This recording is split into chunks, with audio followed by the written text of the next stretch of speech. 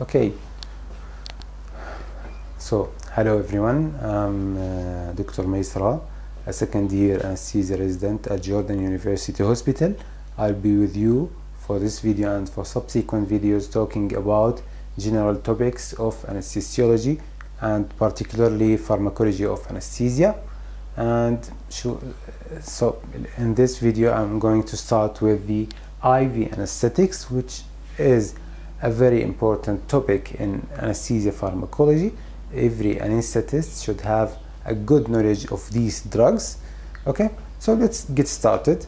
To talk about IV anesthetics, we have to refer to what we call the triad of anesthesia. The triad of anesthesia are the three main components that you have to accomplish to say that, okay, so this patient now is in general anesthesia status. Okay, so you should accomplish this component to set general anesthesia.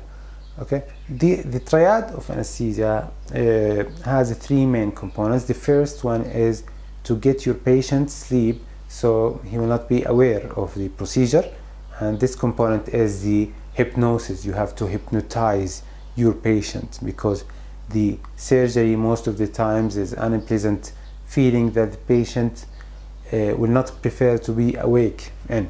Okay, of course there are some exceptions when you do spinal anesthesia or regional anesthesia for your patient, and some people prefer to be awake so that they can witness the events that are happening during the surgery. Okay, like in cesarean section, for example.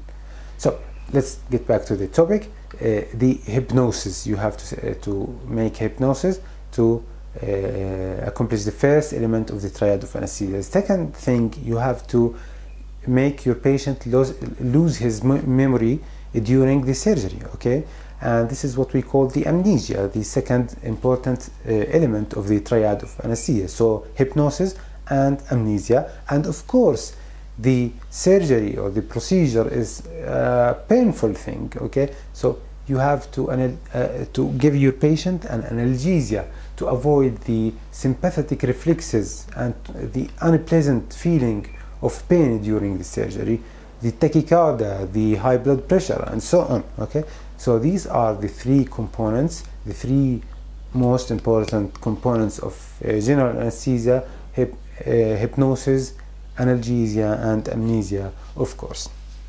Plus, in some procedures you have to relax your patient muscles so that you ease the field to the surgeon so that he can have a good access to his target organ, for example the appendix. Okay, so muscle relaxation is not a component of the triad of anesthesia, but it is an important component of some other procedures. So we have some indications to use the muscle relaxation, not always. Okay, so IV anesthetics, we have to remember the three important components: the hypnosis, the amnesia, the analgesia, plus minus neuromuscular blocking agents. Okay, so when we talk about the pharmacology of anesthesia, we are talking about the agents that accomplish these things. Okay, so the drugs that accomplish hypnosis, for example, are the IV anesthetics and the inhalational agents. Okay, drugs that do amnesia are also the IV anesthetics and inhalational agents. Okay, the drugs that do analgesia are opioids, for example, or NSAIDs or acetaminophen. Okay, so we'll talk about all these drugs, and of course the drugs that cause neuromuscular blocking are the neuromuscular blocking agents, the muscle relaxants, and we also will talk about the muscle relaxants. Actually, the IV anesthetics action is not all about the hypnosis alone. It also, as I mentioned, cause amnesia. Okay, so the IV anesthetics actually action is a broad spectrum that starts with the sedation. So if you give your patient a minimal doses of the IV anesthetics, you will make some kind of sedation okay? If you increase the dose, you will cause another action, which is maybe amnesia, okay? So when you give your patient a minimal doses of midazolam, for example, which is an IV anesthetics, 1 or 2 milligram, you will sedate your patient, but he will not be hypnotized, okay? Your patient will not feel asleep. If you increase the dose, you may cause some kind of amnesia. If you give a dose that is less than sedative dose, you may just cause anxiolysis, okay? Anxiolysis. And if you increase the dose a lot, you may get your patient into the hypnosis, okay? Into the hypnosis. So it is a spectrum of actions. Maybe start with anxiolysis, okay, and go into sedation. And if you increase your dose, you will cause amnesia to him, and if you increase your dose more and more, you will cause hypnosis. Most of the times, or in a lot of cases, we give IV anesthetics to get our patients into hypnosis. Of course, we give our patient pre-medications, especially the children, to do some kind of anxiolysis. You know, the children have a fear or has a fear of procedures, and they will be crying, they will be uncooperative, so you have to give them something that make them more calm and less anxious, okay? And these are the IV anesthetics. You can give the children a lot of agents like ketamine, for example, midazolam, and so on, okay? So sedation, okay?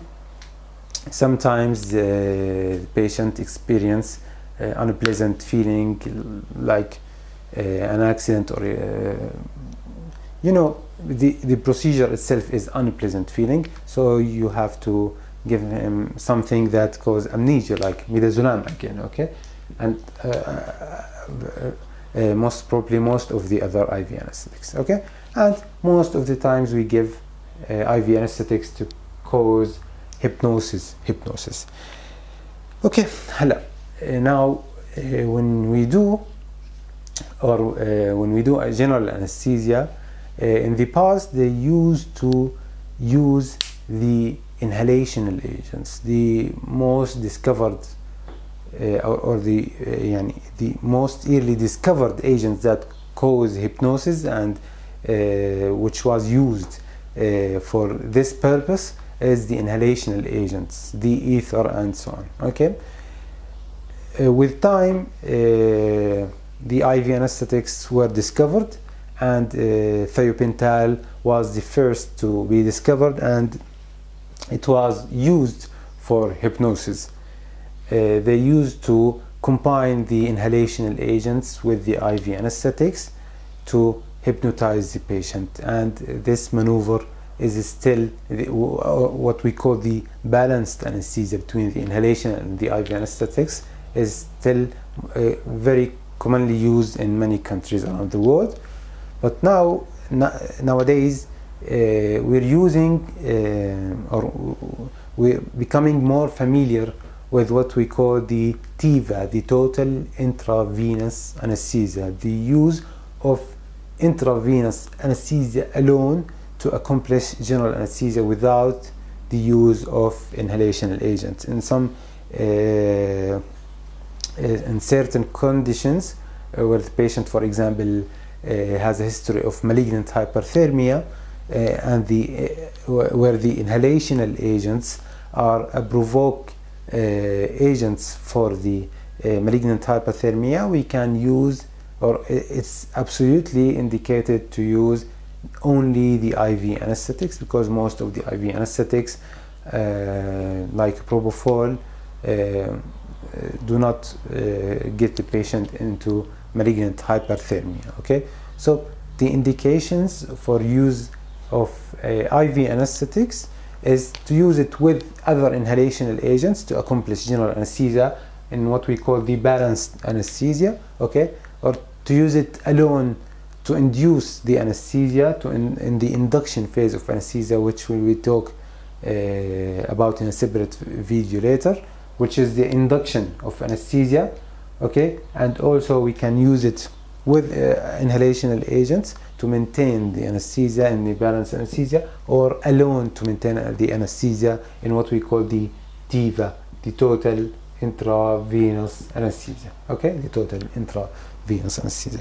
So we use the IV anesthetics to sedate the patient, to exorcise the patient, exorcise the unpleasant feeling of the patient, to hypnotize the patient in induction and during the surgery, and in sometimes in emergence of anesthesia. Okay, so this is the general concept to introduce the IV anesthetic to use. Okay, now when we talk about IV anesthetics, we talk about what we call the ideal IV anesthetics, the features that we wish to have in the IV anesthetic to be very ideal, to be the super IV anesthetics. And actually none of the IV anesthetics now in use is ideal.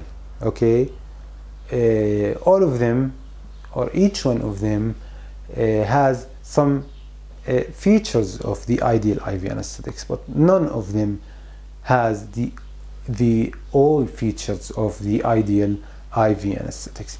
And I want you to think about the ideal IV anesthetics in an organized way. Actually, to memorize it, you should think about it in an organized way. And what I mean by organized way, you remember, when I want to use IV anesthetic in my patient, the first thing, I will get it from the roof or from the freezer, for example. Okay, so the longer the shelf half-life of the IV anesthetics, the better it is. Okay, so when you have an IV anesthetic that can be kept for a long time, it will be, of course, better than IV anesthetics that will be damaged or spoiled in a short period of time. Okay, so the first feature of the IV anesthetic is long shelf life. The second thing, you will prepare the IV anesthetic to be used, for example, the midazolam, for example, the propofol. If the IV anesthetics is water soluble, it will be giving you the benefit of diluting this IV anesthetic. For example, we have the vials of 5 milligram midazolam, okay, in 5 cc. So you can withdraw, for example, 2 cc of 2 milligram midazolam and just dilute it in 4 cc. So each cc will have a half cc of midazolam. Okay, a half milligram, sorry, of midazolam. And this is a benefit, especially in pediatrics age group, when you get to give your patient a very minimal or small doses.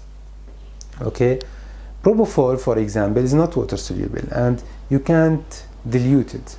You can't dilute it to smaller doses. But actually, you have, or we have, vials of many concentration of propofol and so on. Okay, so the more the compatible the IV anesthetics, the more the ideal it is. Okay, so you get your IV anesthetic from the roof. It has a long shelf life, which is good. Then you dilute it with water. It's water soluble. It's compatible to use, which is good.